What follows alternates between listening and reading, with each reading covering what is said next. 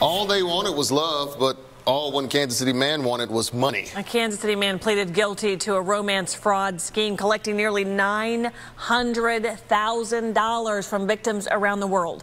41 Action News reporter Ariel Rothfeld joins us now live, taking a closer look at love gone wrong. Ariel.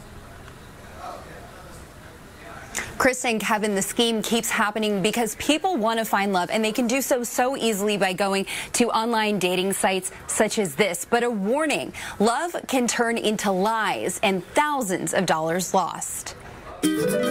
Online, it seemed like the perfect match. Men and women clicking for love, finding a widower working off an oil rig, a U.S. Army general deployed in Afghanistan, that person always running into bad luck, in need of money.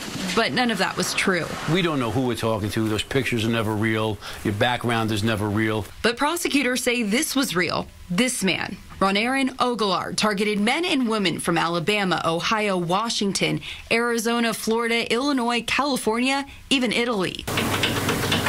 Adding them on Facebook, matching with them on dating sites, luring them with love to get thousands of their dollars. They move slowly. They don't go out right away. They build this trust. The entire time, Oglar was asking them for money, swindling nearly $900,000. Before police arrested him at KCI trying to take off for Germany. And despite the warnings, this happens all the time. Ron wants your money.